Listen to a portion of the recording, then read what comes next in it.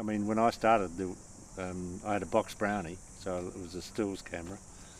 I liked movies, but and TV, but I wanted to work in radio, and I started in this outfit that I was a sound man, and I was working alongside cameramen at the time. And after a while, I didn't like recording sound. I wasn't very good at it, so I became a cameraman. I thought these guys looked pretty cool, so that was it. And they, they basically helped me, taught me what to do. I learnt by looking at. I shot news. I'd look at the thing on the news that night, shoot something in the day, look at it on the news that night, and learn from my mistakes. Or these guys would say, "Yeah, you could have done that, you could have done this."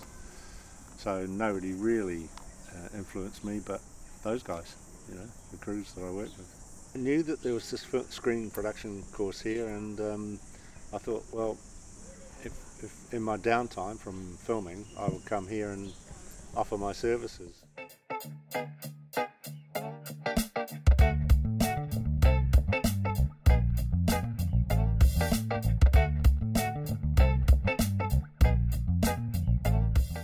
The thing about being a cameraman is you get, and especially if you work for a TV outfit or whatever, you get sent to all sorts of places, so no 2 days are the same.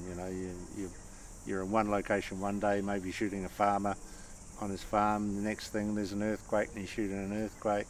You're at a fire, you might be sent. When I started in Wellington, and we covered from Hawke's Bay down to Nelson and Blenheim, so I saw a whole lot of New Zealand that way, just because I was sent there to cover news stories.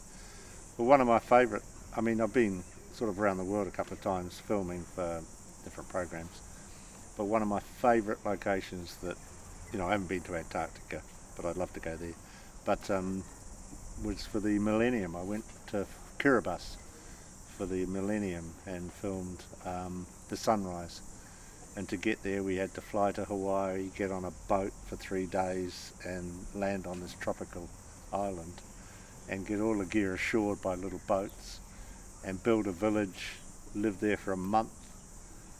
The locals came with us on the boat, so they were there dancing and practicing their routine.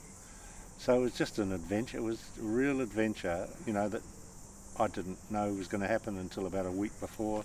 It was just amazing, this uninhabited tropical paradise, and we went there and filmed, so you can't, you don't know anything, you don't know what's happening the next day from the one day to the next, really. So that would have been one of my favourite locations, just because it was so special.